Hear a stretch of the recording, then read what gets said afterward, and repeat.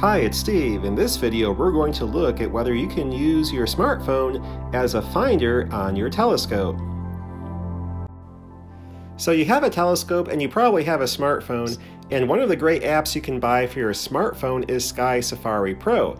And one of the features of Sky Safari Pro is the AR feature, and so you can use the accelerometer and compass features on your phone to actually pan your phone around the sky and see on the screen what you're looking at. So I wanted to see whether you could actually do that and use your phone as a finder on your telescope.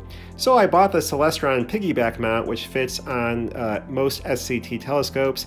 There's an adapter that comes with it that you can use for different sizes. So I think for the C5, C6, and C8, you can use the piggyback adapter as it is, and then if you need to use it on a larger telescope like a C11 or a C14, it does come with an adapter that allows it to sort of work with the different spacing of the screw holes that are on the back end of the telescope OTA.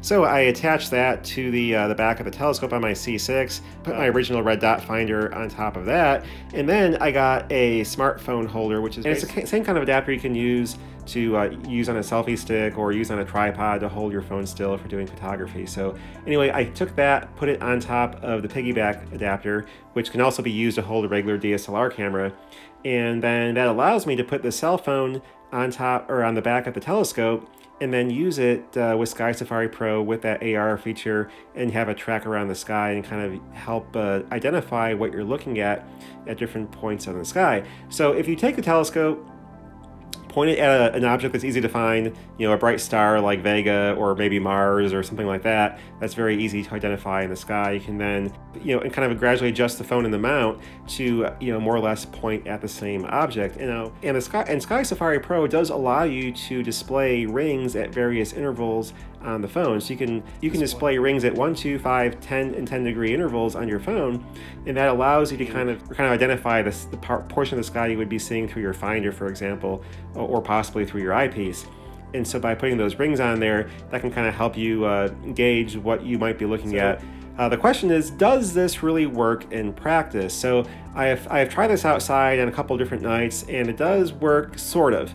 So you can actually get your phone lined up to basically, you know, match what you see on your screen with what you see through the eyepiece, and pan it around a little bit, and you will have more or less the same object in the center of the rings on the phone as what you see through the eyepiece. However, I found that it does not work over a large degree of movement. So if you point your telescope at, say, you know, towards the south, and then you swing it around and point it towards the north, it's going to be off by several degrees and possibly more than that, depending on your setup. So what I have found, what you have to kind of do is kind of readjust your phone in the cradle mount there to get it realigned with what you're looking at, and then it works in sort of that same region of the sky. But if you go too far out of there, you're not going to be lined up on your phone with exactly what you're seeing through the eyepiece.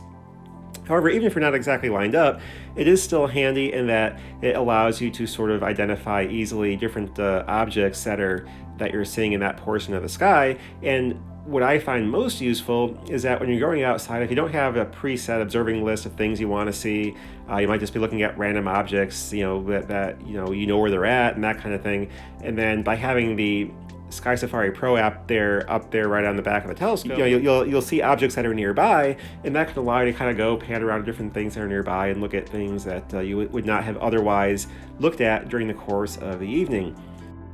Now, another downside with the C6 at least is that there's not a huge spacing between where the phone is mounted and where the eyepiece is. So you can see, you know, depending on how you're looking through the eyepiece, your head may in fact hit the phone, which can knock it out of alignment and cause a problem with that. Plus, it can be just a little bit uncomfortable to look through the back of the telescope.